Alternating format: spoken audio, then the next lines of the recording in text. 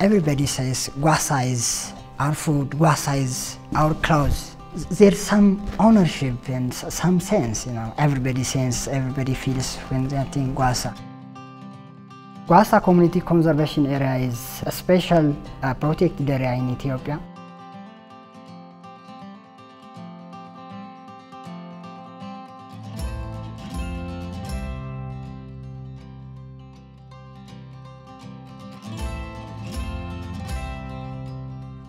In many ways, the Guassa conservation efforts are a very conservative kind of cultural relic, and also one that's very progressive from an outsider's perspective.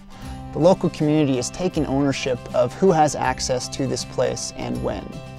The Guassa itself has been around for hundreds of years as a pseudo-protected area.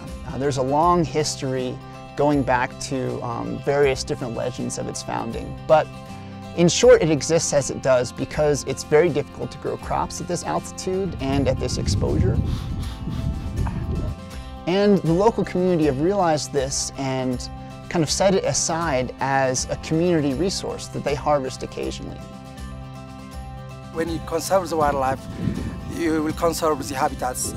Just when you conserve the habitats, then you will provide some important inputs for the long-term sustainability for the community. I mean, there will be more water, there will be less degradation.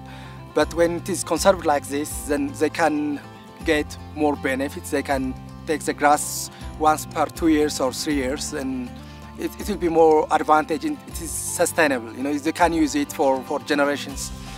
But if it is open and if they can use it very freely, then everything can be destroyed within a week or two.